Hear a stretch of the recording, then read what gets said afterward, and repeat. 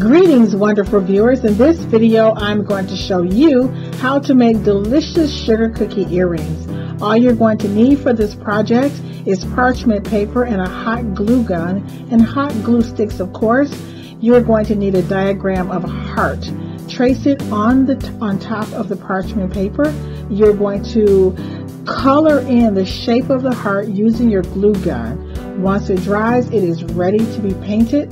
When you paint with your acrylic paint, add cornstarch to make it nice, thick, and creamy. Thank you so much for watching.